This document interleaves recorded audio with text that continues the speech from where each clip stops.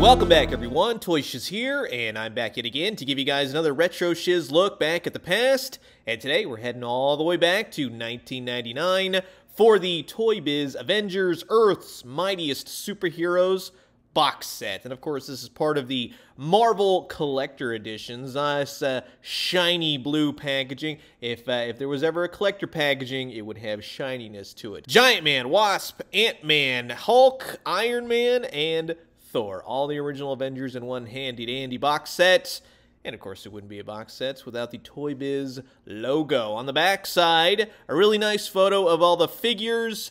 Take a gander at Hulk. Just keep that in mind when you actually see the figure. That's why, you know, prototypes and changes and things like that occur. And for all your Toybiz needs, be sure to call the customer service number. I missed that thing. Dang, that was cool. Flip open the front cover, and you get to see all of the figures, including some ants that you will be soon opening and playing with, right? That's pretty cool. And then you get to see all the different bios amidst a cavalcade of gorgeous original comic book artwork. Don't forget that proof of purchase and the barcode, and for some reason you're stuck in 1999 and you're trying to find it at Toys R Us. Shouldn't be too hard. These things were on clearance at one point heavily. So this is going to be fun. Sit back, relax, grab yourself a nice hot cup of coffee. This is a retro shiz look back at the 1999 Avengers Earth's Mightiest Superheroes, part of the Marvel Collector's Edition box sets by Toybiz.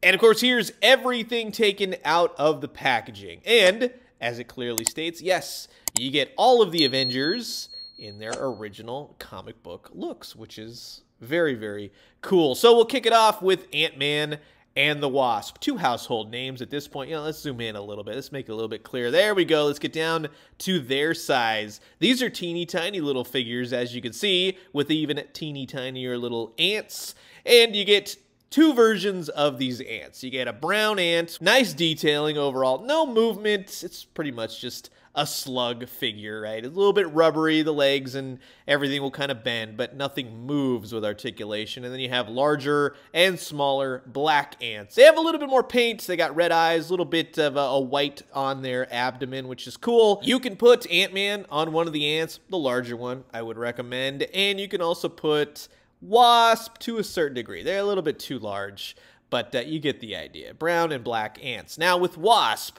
teeny tiny figure, pretty good detail for being a teeny tiny figure. Nice face portrait for the most part. Nice colors, right? She does have some articulation. She's got some nice wings. This is just the classic, and I really like the original costumes, original idea of the Avengers. Nice articulation for a tiny figure, the arms and the legs with a little bit of knee. So you can kind of get her in that classic Marvel Wasp is flying into action pose. The head will rotate, of course, but it can't look up, and that's, I guess, one of the bummers. But you're dealing with 1999 here, and we all know how articulation went. But without this articulation and trying things out, where would we be today, right? So always keep that in mind. But Wasp is definitely cool, along with Hank Pym, the Ant-Man. And I've always liked the Ant-Man costume. I think it really stands out. You got a little bit of black amidst an all red. Kind of looks like those old furry pajamas, like the ones that are made out of pure wool, right? So you got some articulation in the knees and the legs, right? So you get them a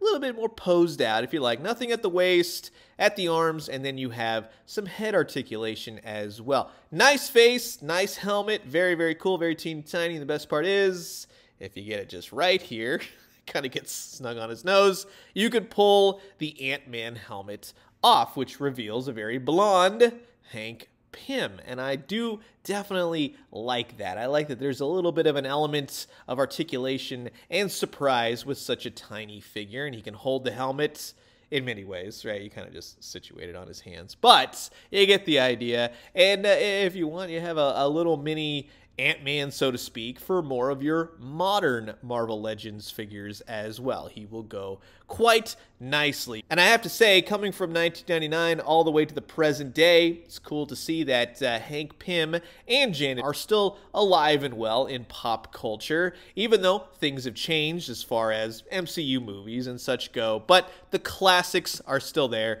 and these are two very cool figures.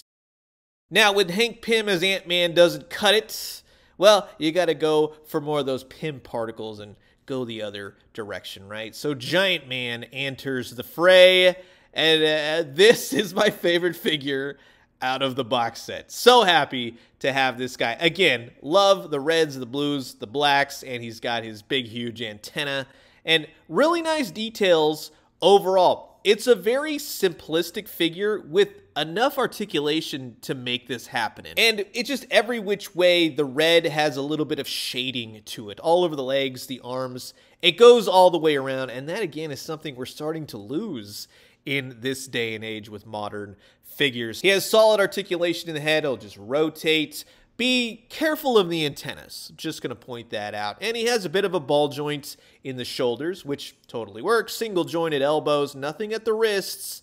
But you do get a lot of momentum out of this guy. And you can see the beginnings of Marvel Legends, right? A little bit of twist in the waist, knees. The feet are articulated. That's pretty cool as well. So he can go stomping around with his ant pals, or maybe he has to crush the Hulk a little bit just to stop him from going too crazy. But give him a flight stand, and you can get him marching around, ready to join the battle with the Avengers. But I like that, again, sometimes for me, just simplistic articulation is more fun than overly articulated, and it really adds to the aesthetics of the figure. It's nice and clean cut, looks great, and you pop old Janet right there on his shoulder, and it just looks awesome. Simple is sometimes better. Don't overcomplicate it, and certainly with this Giant Man, it's simplicity all the way. Now, to go from my favorite figure to the figure of the box set that's kind of like, well, that's a little bit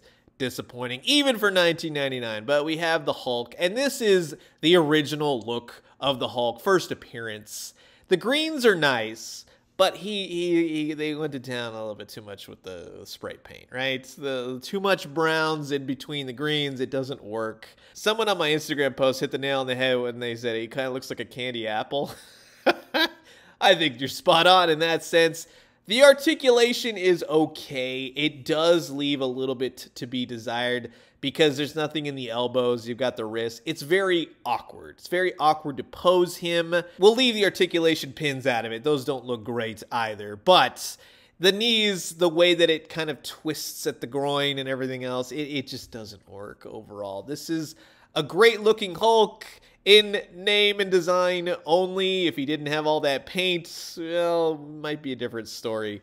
But for a first appearance type Hulk, I think the face is okay. He's an ugly guy, right? But we're so used to this day and age to being Hulk of a certain look. And even though this is based off the first appearance and everything else, it really just doesn't work. This one is a miss, and usually I'm not too hard on old Toybiz figures because you have to look and go, well, you know, this back in the day, they were learning, right?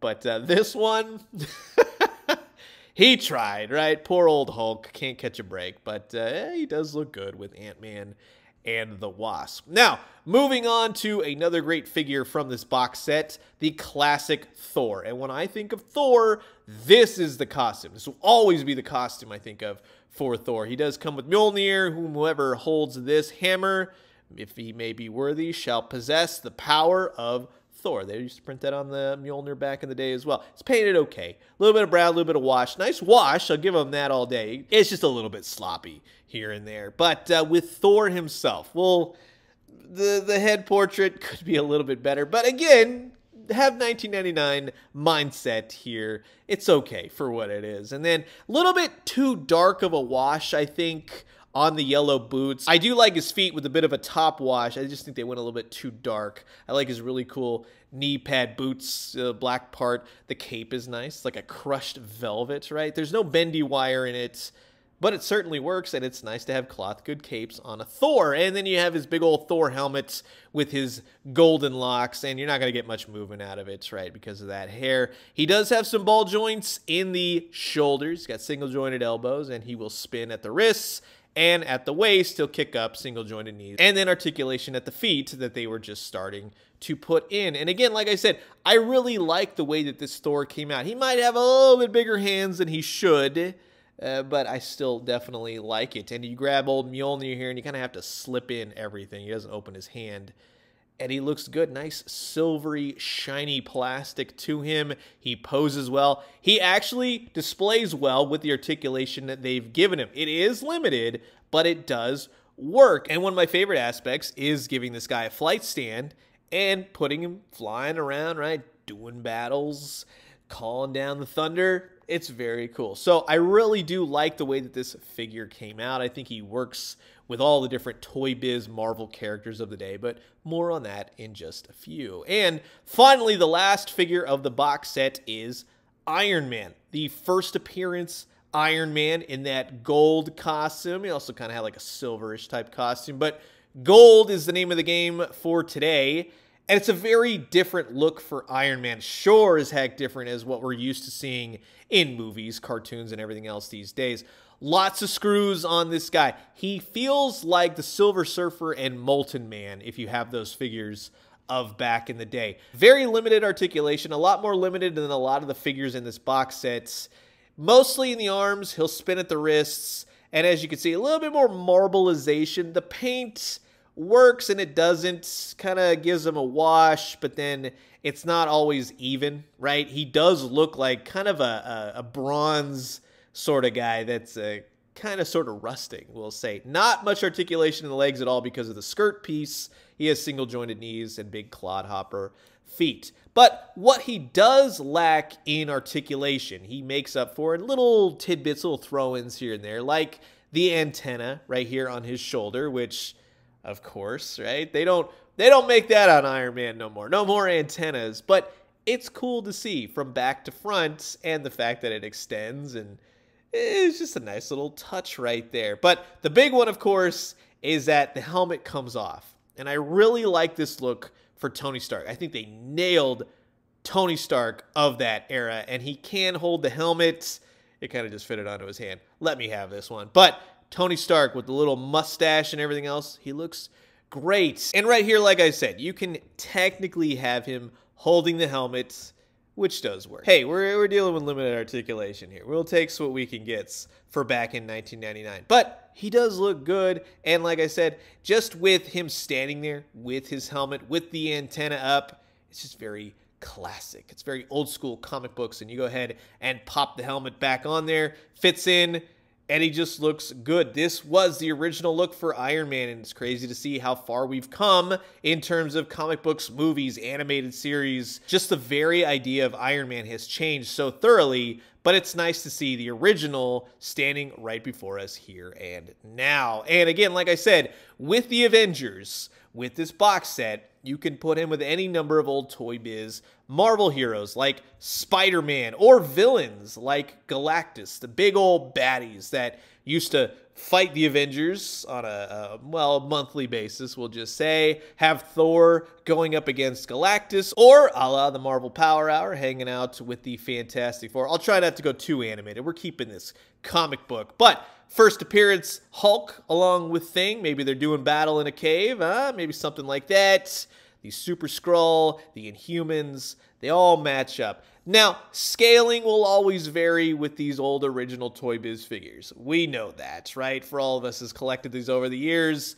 But it's fun to see the simplicity of old toys. It's what I love. You can give me new figures, new articulation any day of the week, but the old figures will always hold a special place in my heart. So that is going to wrap it up for my look at the 1999 The Avengers Earth's Mightiest Super-Heroes box set. And a huge shout out and a thank you to my friend Gavin Hignite for gifting me this box set at this past year's San Diego Comic-Con.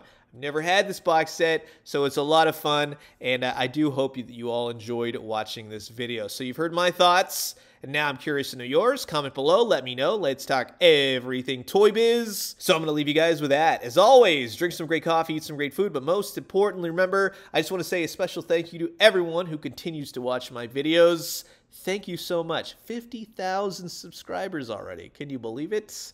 I sure as heck can't. But thank you so very much. And when you do, let me know what you found. I'll talk to you guys soon. Adios. Ha ha ha ha ha!